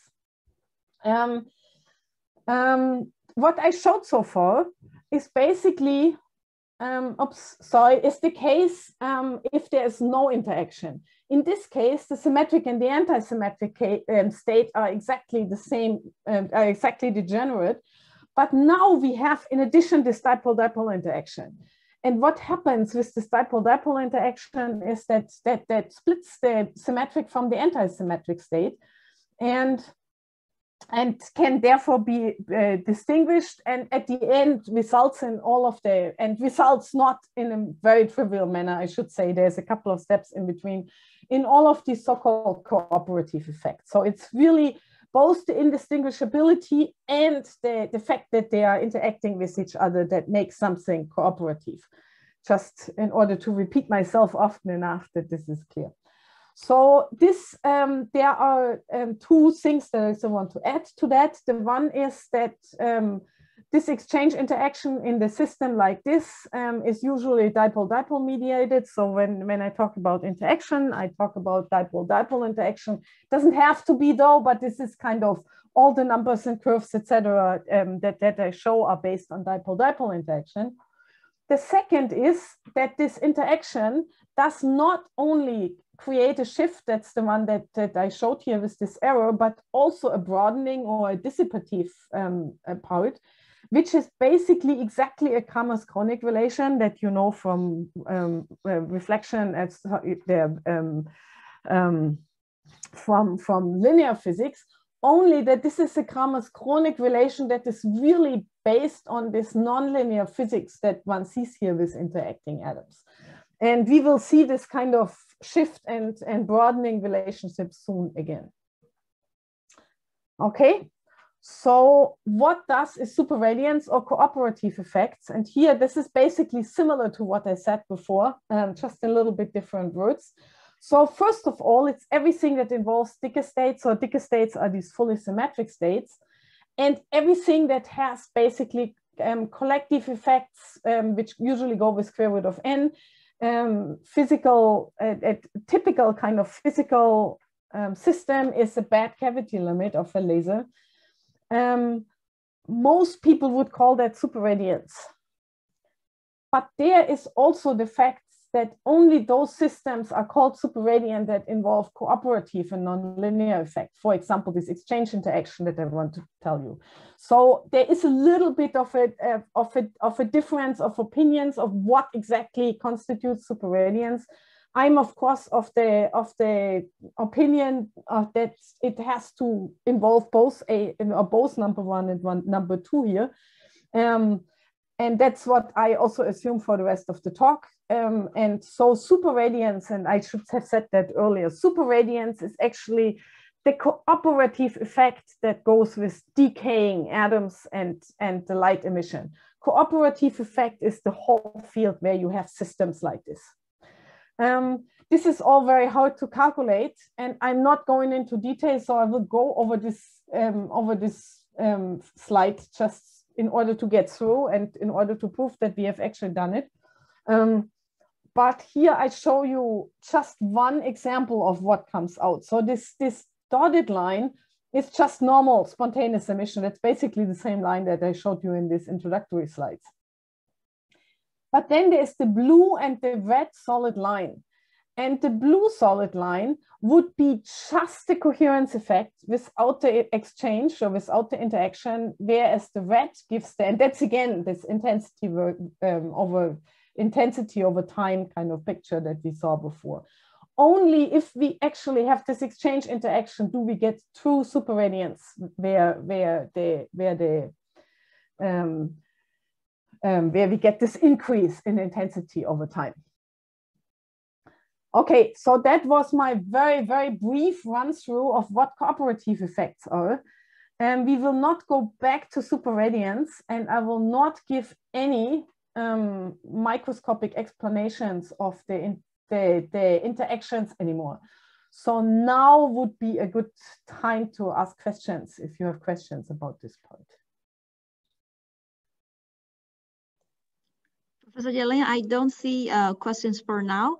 Okay, so, very good, yeah. excellent. So then let's go on and let's have a look at application, and all of the applications that I will show will be what we call atomically thin mirrors, for want of a different words. It's not, the mirror function is not always used, but it's always the same system. So the system is, as I showed you before, just an ordered 2D array of atoms. And what we want to do quantum optics with these atomically thin materials. And the goals of that is that we have a very strong optical response, and that this optical response actually can be engineered. And in particular, which at the end will be very important, is that guided modes inside this material can be constructed. And so at the end, what we have is what one could call, what one could call an atomic matter surface. So let me briefly tell you how this works. So let me just give you an idea, the idea and setup. And here we are looking on the array of atoms from the top. So the first thing is have a little bit of a look at the length scales. So I have put, as I put before, again, the cross sections of the atoms in here. These are these little circles around the atoms, just to indicate that the lattice constant here is supposed to be roughly of the order of the wavelengths. There are interesting things that happens if the lattice constant is much bigger, but the exchange interaction or the cooperativity will not happen. There are also very interesting things where this is where the lattice constant is orders of magnitude smaller than the wavelengths, but the particular kind of effects that I will show you will need them of the order of magnitude, similar order of magnitude. So the question is this a system where we can get complete reflection from?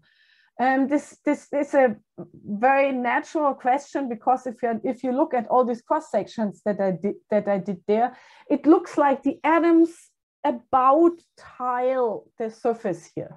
So we could think there is a complete reflection, and we can make some kind of educated guesses of what exactly the relationship between the wavelengths and the lattice constant should be. But it turns out, if one calculates that it's not quite what we would guess, and that it happens exactly at two values.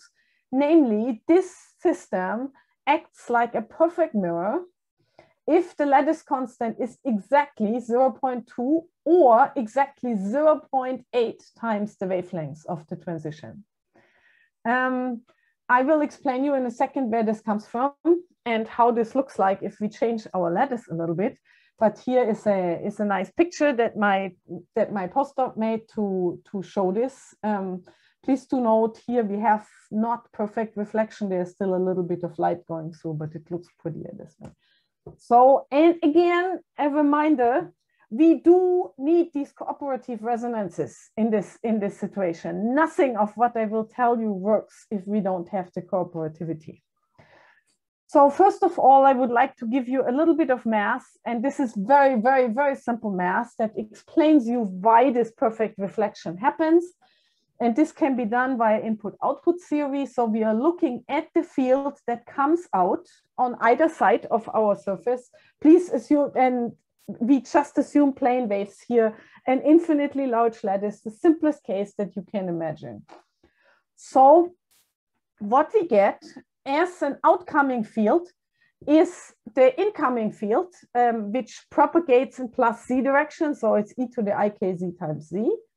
plus the scattered field, which is given by the second term with the scattering constant S.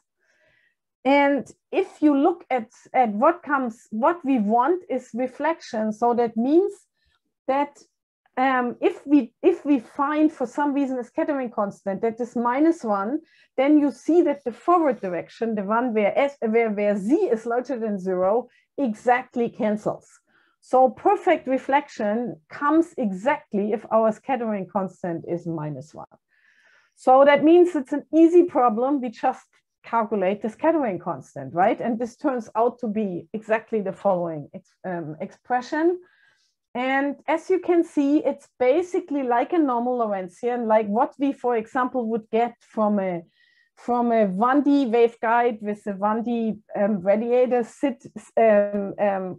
perfectly scattered, coupled, where we have the gamma divided by the delta plus 1/2 times I times gamma, only that the gamma now has a gamma plus a collective gamma, and the delta has a delta plus a collective delta. And here these collective terms are exactly come from the dipolar interaction between all the atoms, and are exactly these two Kramers Kronig terms, namely the delta is the shift and the gamma is the broadening. And these are basically just found, this is a complex number that's found by adding up all the possible interactions that you have between any two atoms on this lattice. So it's conceptually very simple to do, numerically a little bit harder depending on how your situation is. But if we now look at the form of S, then we see that we get this desired for S equal to -1 exactly when the total detuning part, namely the outside detuning, namely the detuning between the light and the incoming light and the atoms, plus this collective detuning exactly add up to 0. Okay, so that is where our perfect reflection happens. And so the simple thing is to just plot the function of this collective delta as a function of lattice constant over lambda. And we see that this crosses 0 exactly twice. And so this is the case where the outside detuning, that's what I showed as small delta, is exactly 0. And you can see that this happens, these two crossing points happen exactly at 0.8 and at 0.2, which is exactly where we get our perfect reflection, which is this yellow curve here, which just shows the reflection coefficient. And of course, we can now look at a couple of other detunings and see that we can get actually perfect mirror pretty much anywhere between A over lambda equals to 0 to A over lambda equals to 1. And so this is actually a very flexible way to make this atomic mirror. With this kind of relatively simple explanation, let's go just one step further. First of all, I would show we have done this calculation so far just for a square lattice. Not very surprising. If you have any other ordered lattice like triangular, Kagome, or hexagonal lattice, we get qualitatively the same results. It's just that the 0.2 and 0.8 go to a somewhat different numerical value. So there is, however, so this is this question of the reflection. There is one more aspect of this cooperative 2D array that is interesting and useful for applications. And that is if we look into the band structure of that. So the band structure of this is a very simple one. The inset on the right side gives the gamma X and M symmetry points, and which are then plotted on the x-axis of the system. And we have the three directions in red, yellow, and blue, and the circular polarized in purple. Why is this interesting? This is interesting because we have two very distinct areas in that. The one which is close around the gamma point is within the so-called light cone. That means that the K value of the excitation on the 2D lattice is smaller or at the borders equal to the K value of the light in vacuum. So that means in that case, the excitation on lattice can very easily couple to the vacuum excitation. So if we have an excitation of that type, it will just radiate off in free space. On the other hand, if we are outside the light cone, that means that the K value is too big, and if it would radiate off into free space, energy would not be conserved. So what happens is that therefore, if we ever manage to get an excitation on the lattice somewhere outside of this light cone, this excitation basically will live on the surface forever, which makes the system, in addition to a mirror for light that comes in, also a very, very good waveguide in the case of these excitations that are outside the light cone. And for the applications that I will show you, we will combine this reflection and this waveguiding properties in order to manipulate our surface. Okay, any questions? Okay, so let's go, let's look a little bit at the possible implementations that we can get in this case. So the first example is obviously atoms in an optical lattice. From what I showed, that is not very surprisingly the very most kind of straightforward way.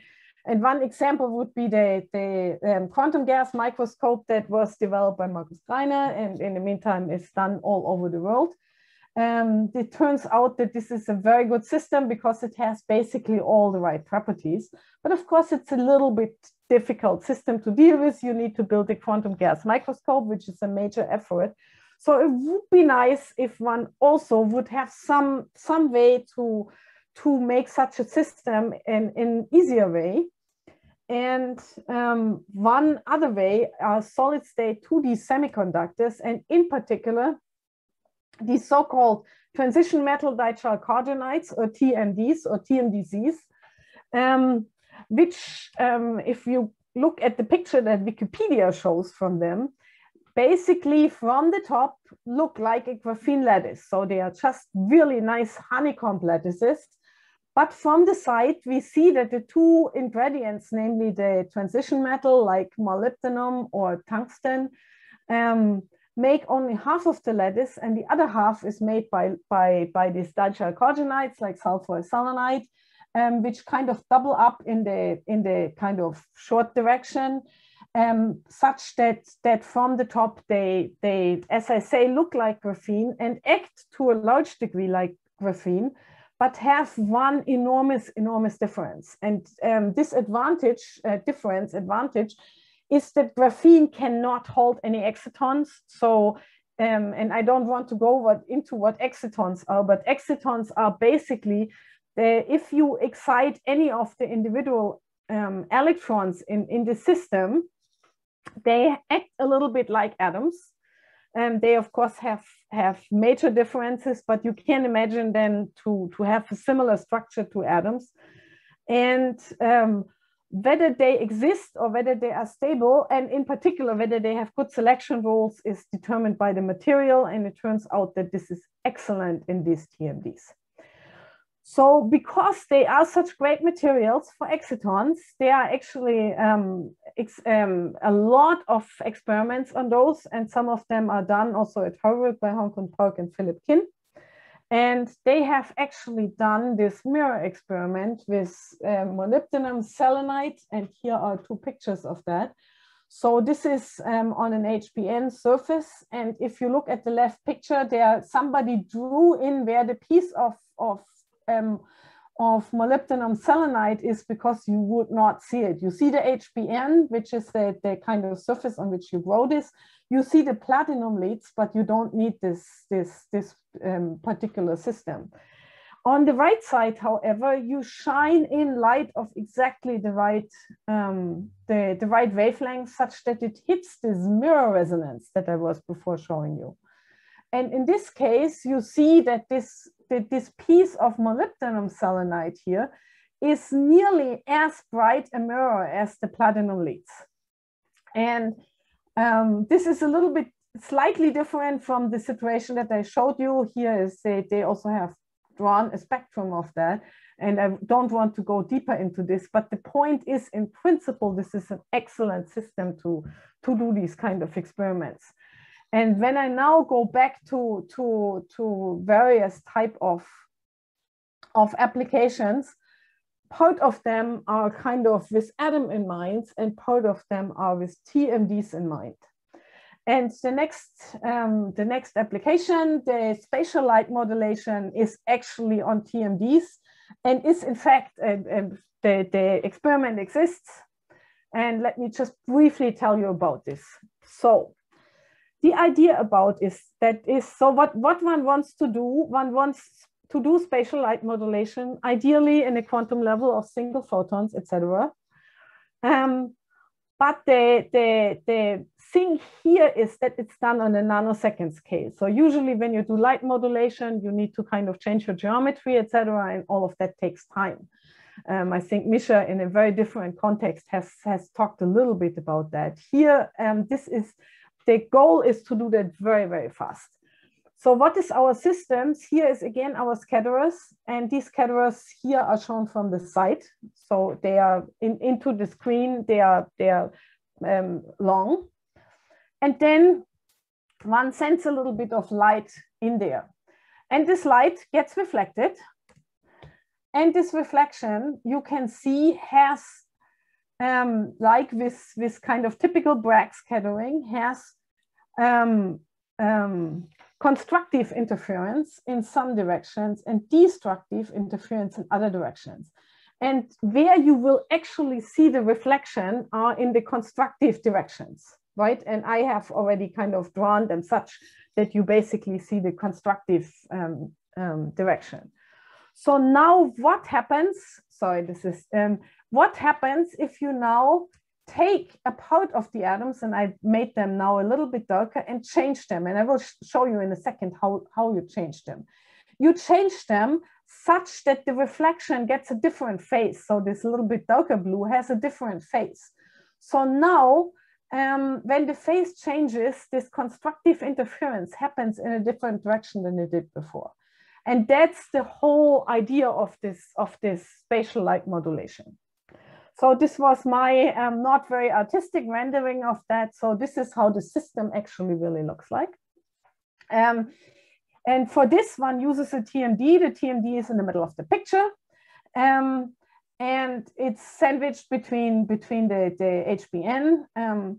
But importantly, it has two leads.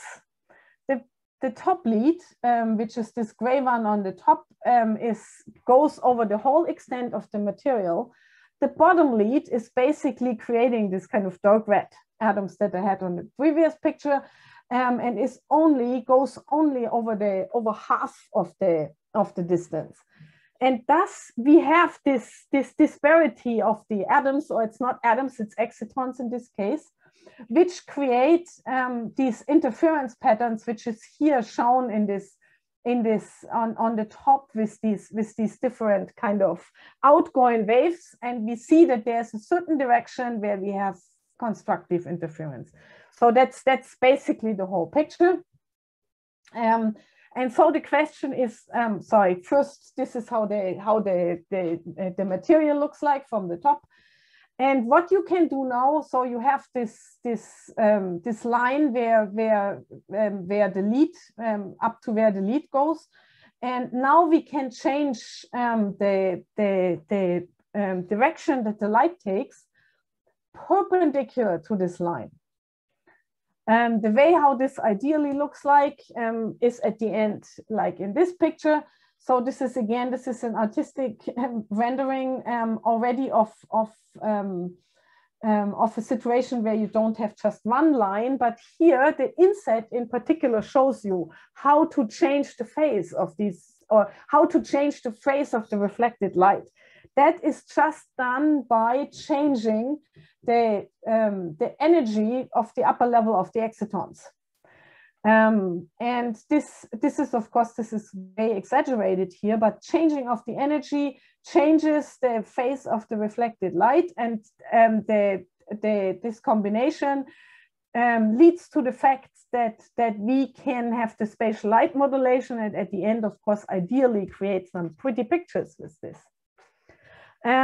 Here is already a 2D picture is shown, and I showed you only how to do that in 1D so far. So here is how to do it in 2D. So it's basically there are two, as you can see, there are bilayers, single monolayers, dual gated, single gated, so that you have just 3 different results. And here there are these 3 different regions marked with these kind of outcoming photons. And if you can steer the voltage of the 3 different regions, you can actually steer your beams in 2 different directions. And if you do this, then you can create arbitrary pictures in 2 directions. And this is this picture that I showed you in the beginning.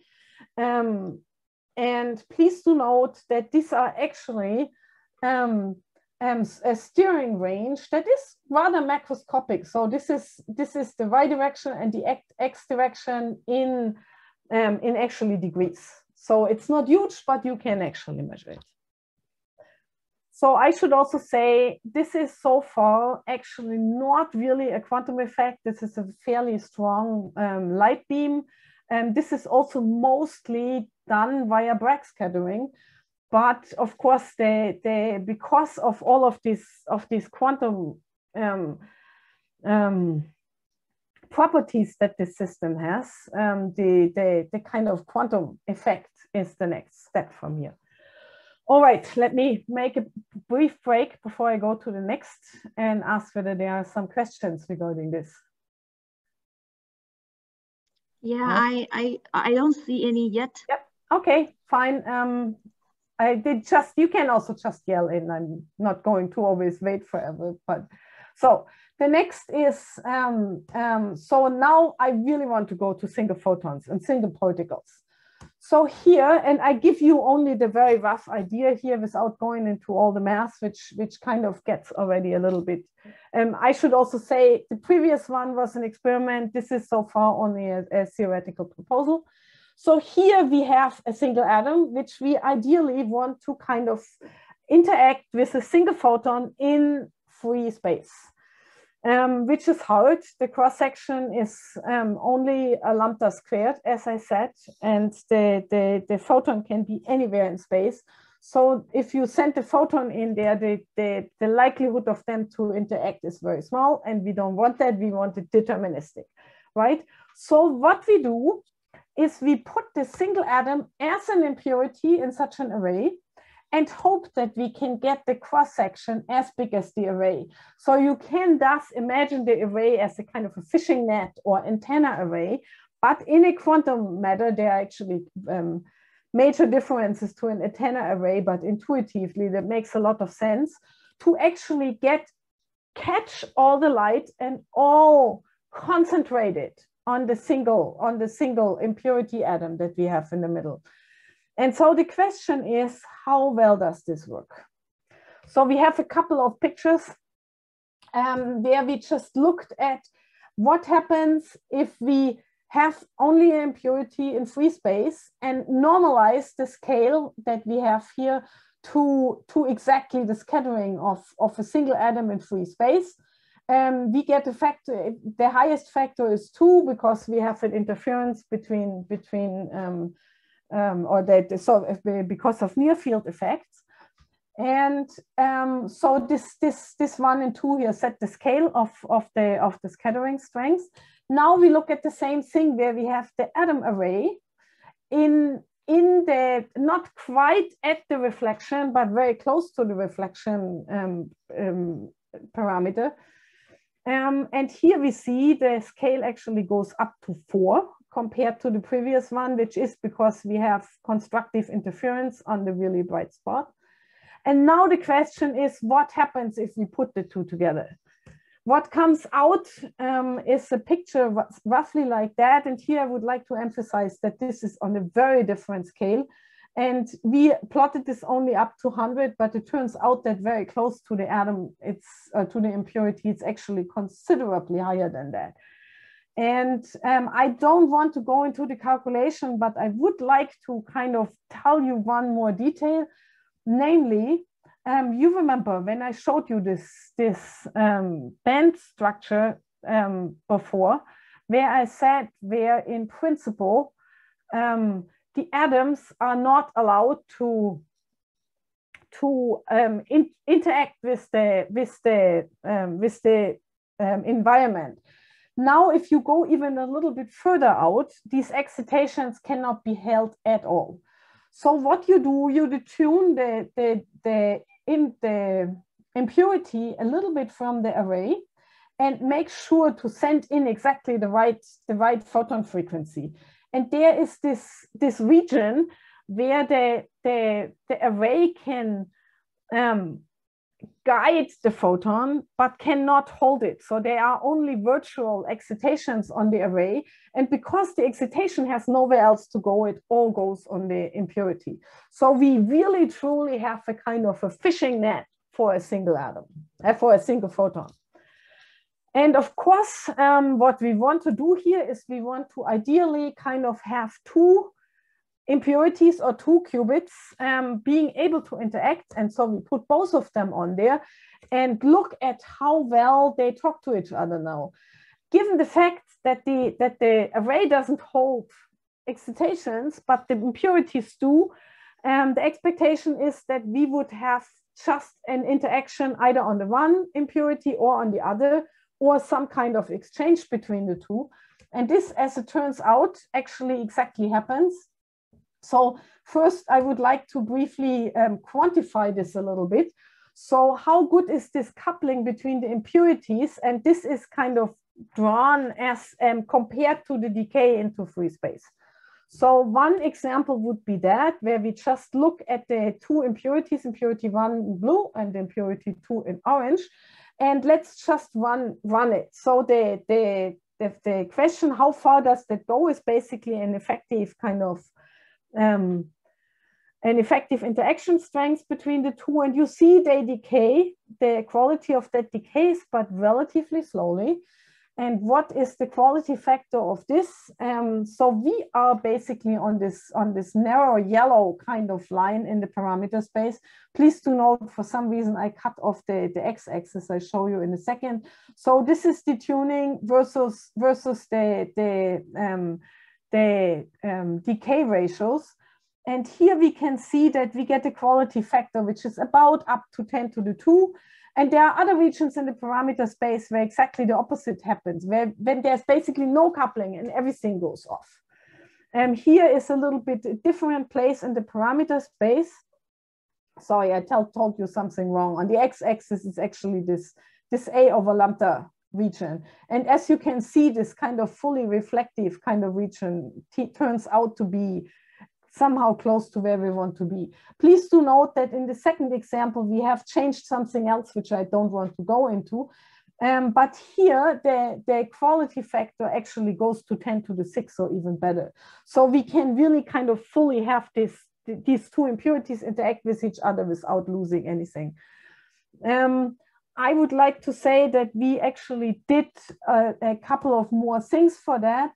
So we, first of all, there is, if we have a single atom, this is in principle a perfect nonlinearity because it's an atom and not a harmonic oscillator. In order to prove that, one has to find the transmission G2 function, which we haven't done yet, but this is in the works. And then, of course, the idea is that we use this kind of interacting two or many qubits on array in order to make somehow ideally networks of those, and also make gates. And in order to make gates, one needs to kind of access more than just two levels. One needs to access at least 3. But we have some work which is so far not published yet, which also shows that you can do kind of CNOT gates and stuff like that between those levels. So, and I see I have this questions only 10 minutes left. The next part would be the topology. And if you have questions regarding that, I will show that. Otherwise, I will just jump directly to the last topic, which is the quantum matter surface, especially given that Misha has talked already so much about topology. So the quantum matter surfaces basically now goes back to atoms and starts again with basically exactly the same idea. I should say again, this is just a theoretical proposal. As you can see, it's a little bit more quantum than everything else. So that's probably of all what I showed you so far the hardest to do. So what happens if we have now a superposition of such a state with a state where all our atoms are actually excited? And ideally, our superposition state is actually a cat state, or not ideally, but as an example. So either all of the atoms are in the ground state or all of the atoms are in an excited state. So we have a cat state of this whole array. So there are, of course, now two questions. First of all, how can I create something like that? And I will show you that in a minute. And the second question is, what happens if we have that and shine some light in? And that's the question which I first will answer. So let's assume we have this quantum reflection, so this 0.2 or 0.8 that I showed you before. In this case, if our array is in the ground state, we get exactly this reflection, which we call flip up. Alternatively, we can have this in the excited state, in which case this mirror thing does not happen and the light just goes through. Please do note that compared to a real mirror, like the silver mirror that we all have in our bathroom, these arrays are extremely dilute. So unless you work hard, everything will go through. And this is exactly the situation that we have here. So this is if the flip is down. But now if we have the superposition of the two, we actually really have a superposition of reflection and transmission. And so what we effectively get, we get a superposition of atomic responses and entanglement of the state of the atoms with the state of the field, namely whether it gets reflected or transmitted. And this is basically what I was hinting at when I showed you this picture in the introduction. We cannot quite do apples yet, but hopefully we can do something more useful. And so the question is, how do we get these superposition arrays? So for that we need two more ideas. One of which Misha has talked about, that are Rydberg states. And Rydberg states are very interesting because they have a very, very strong interaction over a very large distance. So I'm not going into detail about that. The second is EIT, or electromagnetically induced transparency.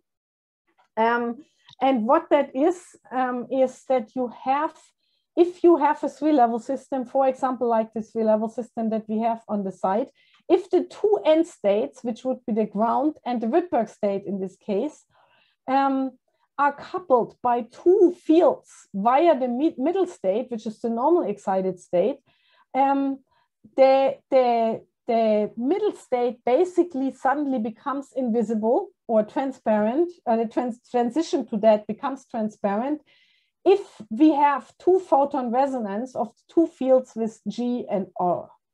Okay, so in this case, in this first picture, that is exactly the case. So this transition G to E is invisible for the light.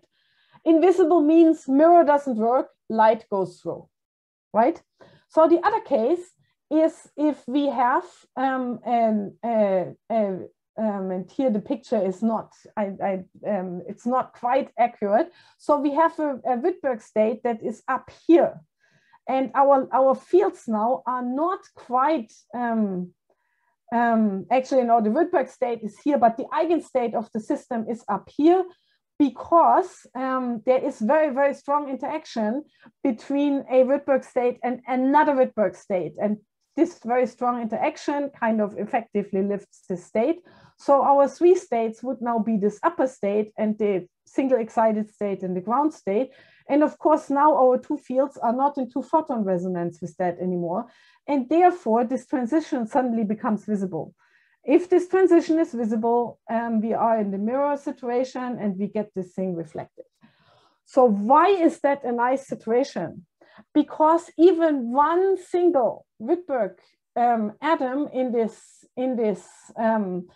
situation is enough to switch us between the left transparent and the right reflective situation for all the other atoms. Right, so that means that what we need is not a superposition of many atoms, but we start with a superposition of only this one atom. So we basically, our cat state originates from one kind of superposition of a Rydberg in a ground and a Rydberg state. And this basically gives this whole picture of a quantum atomic response. And as a very last picture, I would like to show that this now can be used in a very simple manner for quantum information science, and in this particular case, for example, for quantum error corrections. So here, these green lights are the beams. The beam that goes through, we call 0 qubit. The beam that gets reflected, we call 1 qubit. And instead of having this whole array act together, we use as a single kind of qubit, effective qubit, we just use small areas of the arrays. And because we now can act with them all in parallel, we have massive redundancy in the system and have therefore an automatic error correction, even if we send in only a single photon. And this goes down to what is called pre-cluster state, quantum light modulation for single photons. And I'm not going into any details of that because my time is up. I do have an outlook, which is also not so important right now because I really want to show collaborators. The 5 people at the top are the people who did the most work. Effie was my postdoc. He's a professor at Weizmann right now. He kind of invented all of this 2D material stuff with this mirror, etc. Taylor Petty is my student. She did the single atom, single photon. Janos did the topological. He graduated from Mischa's group and has now his own company. Trond did the spatial light modulation. He is still a student in Mischa's group. And Rivka was a postdoc here, or is actually still a postdoc here, but is on her way to take a position in Jerusalem. So, and the left is all my group, who also contributed somewhat, but not as much. Other students and postdoc and PIs. And then I, of course, want to thank my money givers. And finally, I want to thank all of you for listening. Thank you very much, Professor Yelin, for the very, very interesting talk. And for the audience, if you have any questions, you can just feel free to unmute yourself and speak up. So while we're waiting, I do have a question regarding like the reflector work you mentioned. Mm-hmm. So basically, based on my understanding, for the perfect reflection, you will require like the atom spacing something like near the wavelengths. Yep. Right. But you also showed in another work that for the people have done it with TMDCs. Yes. So how does that work? That's exactly, you exactly put your finger on that. And this is why the TMDC work is not perfect. So obviously the lattice constant in the TMDC is a priori the lattice constant of the semiconductor, which is kind of course of the nanometer range, right? Mm-hmm. While the light is still somehow close to visible. So this gives us quite a couple of orders of magnitude difference, like 5 or so. So one of the ways, and you still get the mirror, but the mirror is now, the mirror resonance width is now given by the native exciton wavelengths, and it's not quite as manipulable as it would be with if you would have the correct distances. So people have been thinking of how to change these distances, and there are various ways to do it. The most promising, and what people are trying to do right now, is to use the so-called moire patterns, double lattices. And these moire patterns, if you take two of these lattices and overlay them with a very small angle between them, gives a lattice that has an effective lattice constant that grows much bigger as you make the angle smaller. And the hope is that the effective lattice constant kind of takes this moire lattice constant, but this is difficult, and nobody has really quite proven that this is possible yet. So there are a couple of things that you can do with these TMDCs already, and a couple of things that hopefully kind of will work. But yes, that's a work in progress. I see. Thank you. And like among all the quantum optics applications you mentioned, which one do you think is like will have the most exciting near-term applications, like realization in terms of like practical realization? So I did not talk about all of them, and I mean, you asked me about near term. So most exciting and near term is not I think the quantum matter surfaces is probably most exciting. The most near term, however, is one that I didn't even show you.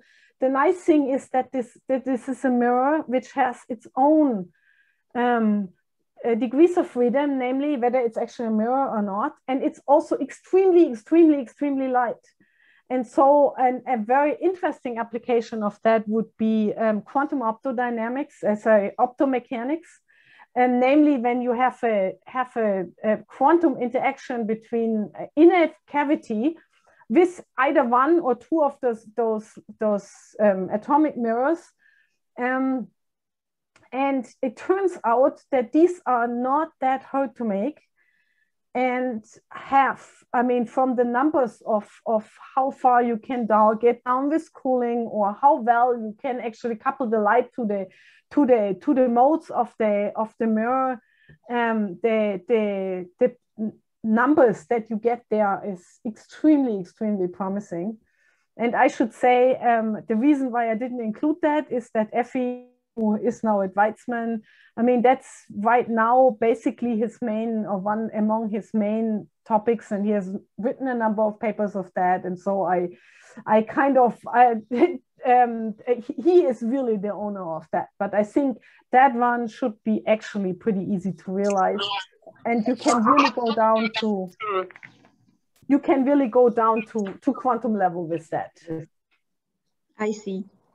And all right, so let me check.